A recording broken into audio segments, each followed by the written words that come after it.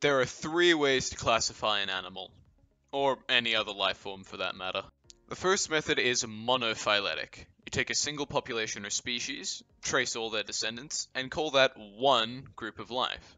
Monophyletic groups are also called clades.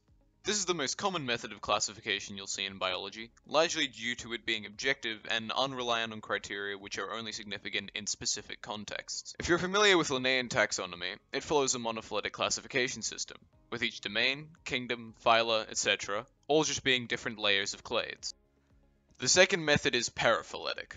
It starts out similar to the monophyletic classification system, in that you take a single population and trace all their descendants, but unlike the monophyletic classification system, in a paraphyletic classification, you cut out certain clades from the larger group. For example, the invertebrates are a group containing all ancestors of the last common metazoa ancestor, minus all descendants of the last common vertebrate ancestor. You will find that paraphyletic classifications are the ones most often taught in early primary school education, because it's a lot easier to teach a child to group the world into vertebrates and invertebrates than it is to explain to them that vertebrates are just a single subset of the phylum Chordata alongside Tunicata and Cephalochordata, and that the vast majority of metazoa, I mean animals, the vast majority of animals are invertebrates who utilize a vast array of methods to support their body. The third and final way to categorize life is polyphyletic. You take two or more separate groups of animals who share a certain set of traits in common, and you categorize them as their own group together.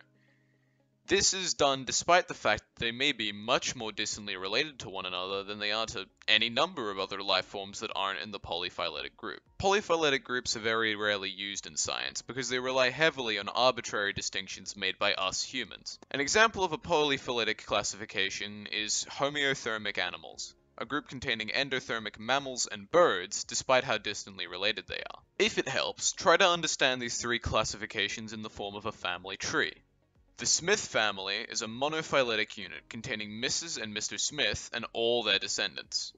After their son Timothy is caught selling large quantities of DMT to unsuspecting minors, he and his children are excommunicated from the family, creating a paraphyletic unit, the True Smiths, containing Mrs. and Mr. Smith, all their descendants, minus Timothy and all his descendants. Finally, two cousins in this family have developed an unwavering addiction to the drug benzodiamethylcolagene, forming the paraphyletic group crackhead.